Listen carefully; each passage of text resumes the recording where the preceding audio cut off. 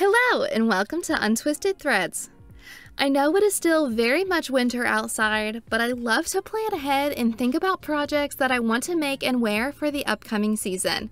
In this case, spring is coming, and one style of knitting that really makes me think of the spring season is lace. I think it's because the lace just reminds me of dainty and delicate things, and of course, flowers blooming. Knitting lace used to be very intimidating for me, but once I realized that the holes were created in different variations of knit two togethers and yarn overs, my mindset kind of shifted. Lace knitting typically uses a larger needle size than the yarn you're using recommends, and most of the time you'll use less yarn too. I also really love watching lace block because it really transforms afterwards. So in the spirit of spring and warmer weather on the horizon, I wanted to share 10 lace knitting patterns with you to get you in the spirit. Some are of course easier than others, that could even work as a great beginner lace knitting project, and some could be a fun challenge to learn. I would love to hear which of these patterns is your favorite in the comments below. Let's get started. The first pattern is the Coquille Sweater by Knititude. It comes in 9 sizes, suited with 3 to 5 inches of positive ease for bust sizes ranging from 28 to 62 inches. It suggests using a lace and fingering weight yarn held together to create a DK weight gauge and uses a 4mm needle size for the body. This top-down sweater features eyelets, pearl bumps, and yes, beads. I think this would be a great introduction to knitting lace because the eyelets are evenly spaced out and allow you to follow an easy pattern that you can memorize. I know the holidays may have passed us for last year, but how cute would this be for the holidays this year with all of its little pearl details? The second pattern is Floor by Chai Crafts.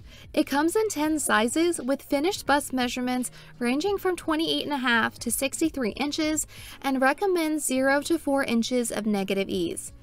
It suggests using a sport weight yarn with a fingering and a lace weight held together and a 4.5mm needle size for the body. It is worked from the bottom up and features a simple stitch pattern, balloon sleeves, and a folded neckband. This pattern has actually been on my to knit list for quite some time, and I'm hoping I'll get to knit it someday. I think the repetitive design pattern would be easy enough to remember for a beginner, but still engaging if you're more advanced. The third pattern is Summer Dust by Elizabeth Judith. It comes in 6 sizes with a finished bust measurement ranging from 35.5 to 53 inches and is designed to be worn with 3 to 4 inches of positive ease. It suggests using a sport weight yarn or a fingering and cobweb strand held together and a 5mm needle size used for the body. It is a round yoke sweater with an all-over texture and eyelet design, worked from the top down with the option to adjust the length of the sleeves, short, 3/4, or long sleeves, and the body. I love the different texture sections of this design. It includes some eyelets, but also ribbing of different sizes, pearl bump ridges, and stockinette. It is designs like these that really make me want to finish each section so that I can start knitting the next one. The fourth pattern is the Darjeeling Blouse by Trust the Mojo.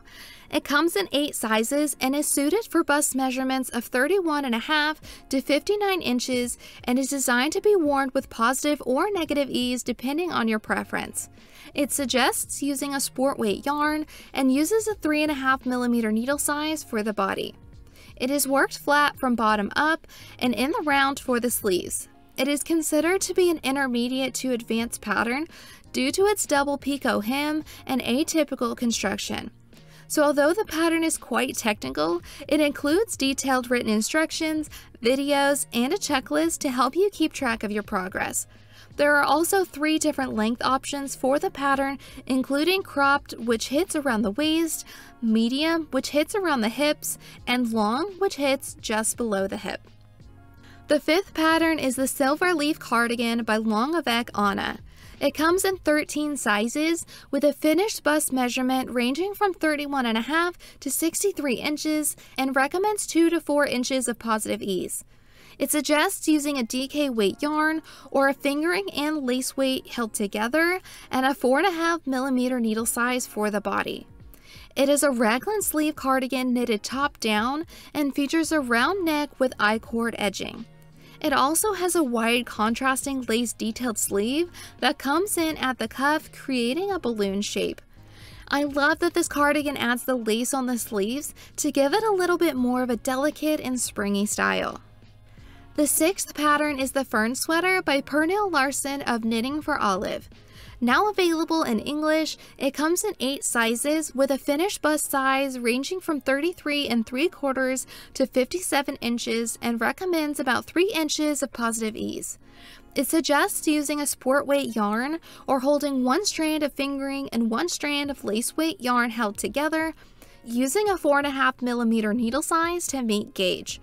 It is worked seamlessly from the top down and includes short row shaping to lower the front neckline. The vertical eyelet fern stitch lace pattern is written out and looks like it would be fairly easy to memorize. The 7th pattern is the Corin Cardigan by Rebecca Clow of the Crayabea. It comes in 10 sizes with a finished bust measurement ranging from 34 to 64 inches and recommends 3/4 to 3 3/4 inches of positive ease. It suggests using a worsted weight yarn and a 5mm needle size to meet gauge in the lace pattern. It is an all-over vertical rib and eyelet lace cardigan knit from the bottom up with drop shoulders. There are 2 neckline options, round and V-neck, and also 2 sleeve lengths. So although it uses a thicker yarn, I imagine the lace pattern gives it just the right amount of airiness to make it feel lighter and more breezy. The 8th pattern is Bernice by Julie Hoover. It comes in 6 sizes with a finished bust measurement ranging from 42.5 to 62.5 inches and recommends around 9 to 13 inches of positive ease. It suggests using a fingering weight yarn and a 3.5mm needle size to meet gauge.